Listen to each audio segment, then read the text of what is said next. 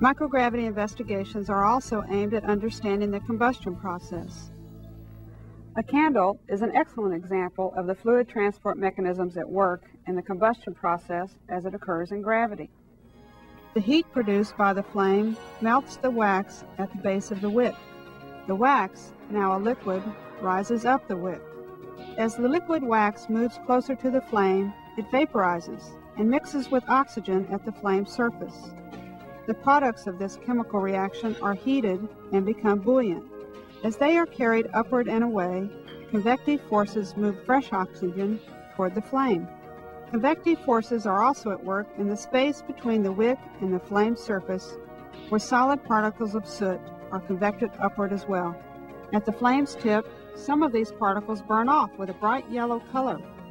To overcome the loss of heat, the flame moves closer to the wick. The combination of these effects gives the flame its familiar teardrop shape. Now that we know how the combustion process works on Earth, how will it function in microgravity, where buoyancy-driven convection is virtually eliminated? What will the flame look like? How long will it burn? Or will it even burn at all? Let's see.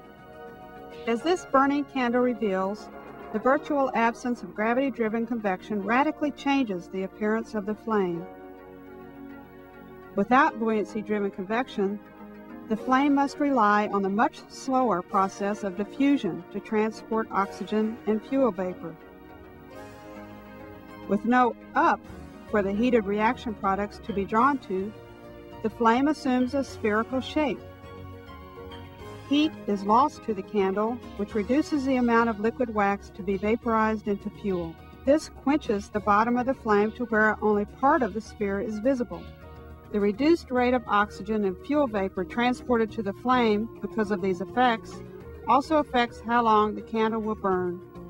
Studies like these help designers of spacecraft better understand the burning process in low gravity so that they can even more effectively safeguard against fire. But there are also ground-based benefits as well.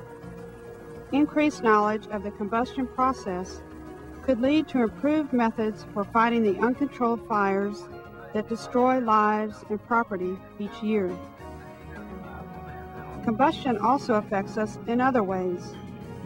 Soot formed in the combustion process is a major contributor to pollution on this planet.